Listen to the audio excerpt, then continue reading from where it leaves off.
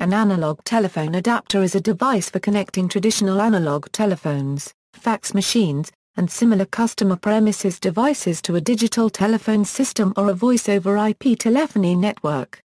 An ATA is often built into a small enclosure with an internal or external power adapter, an Ethernet port, one or more foreign exchange station telephone ports. Such devices may also have a foreign exchange office interface for providing alternative access to traditional landline telephone service. The ATA provides dial tone, ringing generator, DC power, caller ID data and other standard telephone line signaling to the telephone connected to a modular jack. The digital interface of the ATA typically consists of an Ethernet port to connect to an Internet Protocol network, but may also be a USB port for connecting the device to a personal computer. Using such an ATA, it is possible to connect a conventional telephone to a remote VoIP server. The ATA communicates with the server using a protocol such as H323, SIP, MGCP, SECP or IAX, and encodes and decodes the voice signal using a voice codec such as G711, G729, GSM, ILBC or others.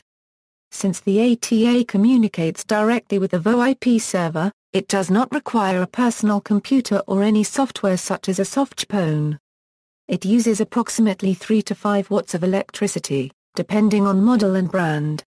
Purpose: an ATA is connected between an IP network and an existing telephone jack in order to provide service nearly indistinguishable from public switched telephone network providers on all the other telephone jacks in the residence. ATAs are used by many VoIP companies selling a telco alternative VoIP service, where the device is used to replace a user's connection to a traditional telephone company.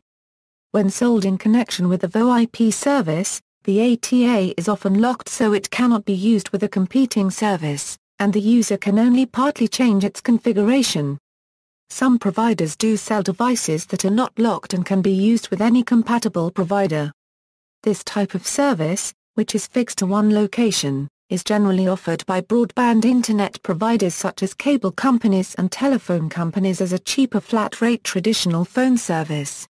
References